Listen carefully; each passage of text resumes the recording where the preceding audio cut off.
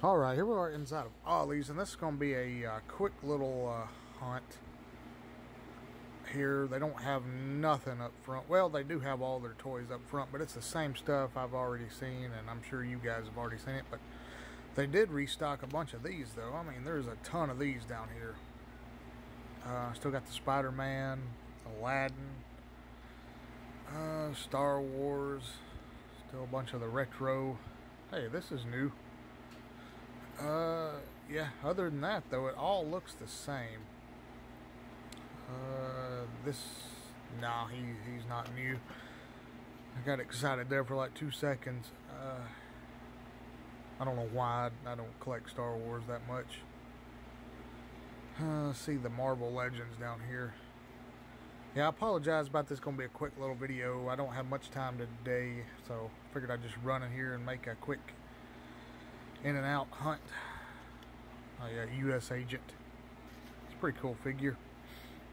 Also, hope you guys are doing good. Hope you guys are having a great Monday.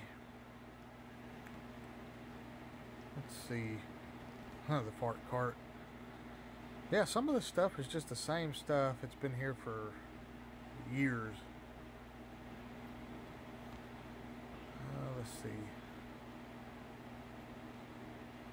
Oh yeah, still got the Danger Mouse. I remember one time in here he flew off the shelf when I tried to put him back up. Still got some of the punch buggies. Same stuff over here. Some more of the Star Wars. I think that's new. But yeah, it's just nothing I'm looking for in here, unfortunately. And like I said, up front they do have all of their small little cars, the toys out, but they're the same stuff. And Trans Am, our Firebird.